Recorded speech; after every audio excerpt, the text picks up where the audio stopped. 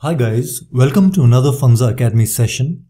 In this video, I'm going to show you a quick way to multiply numbers that are close to 100. Let me give you an example. What is 98 times 95? Using the method I'm about to demonstrate, you could arrive at the answer mentally in a few seconds. The answer in this case is 9310. But before we proceed, it's important to understand when to apply this method.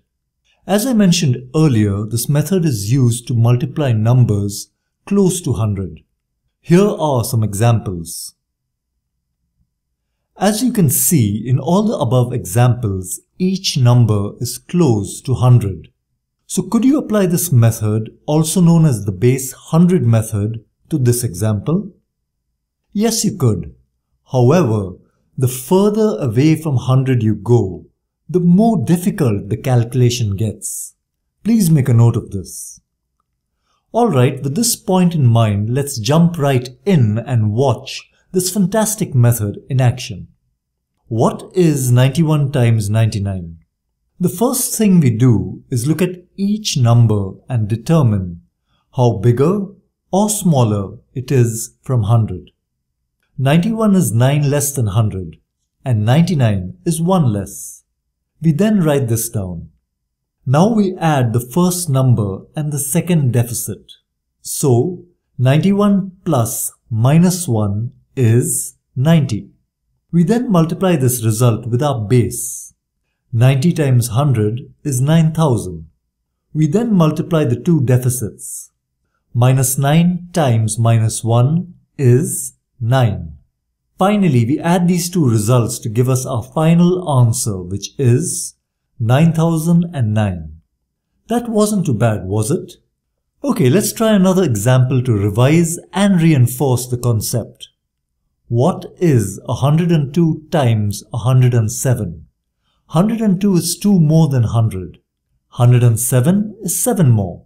We write this down. Now we add the first number and the second deficit.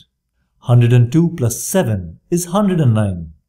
And multiplying this result with our base, we get 10,900. We then multiply the deficits. 2 times 7 is 14. And finally we add 10,900 and 14, which gives us 10,914, our final answer. So if you have understood the concept, pause the video and try out this question, please. What is 96 times 108?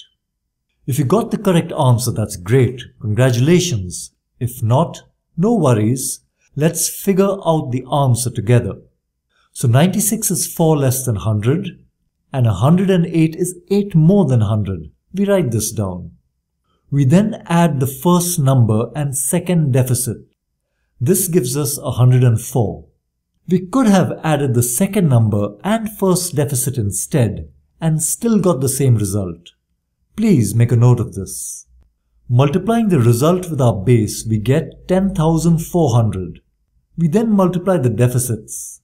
Minus 4 times 8 is minus 32.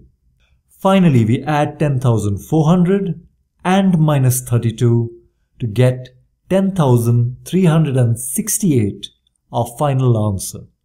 So this brings us to the end of the session, guys. We first saw this method when multiplying numbers close to 10. In this video, we used it for numbers close to 100. You could also use the same method for higher bases, such as 1000, 10,000, etc. So please keep practicing this method and slowly you will get so good that you will be doing these calculations mentally. Now here's a great math quote to end this session. The only way to learn mathematics is to do mathematics.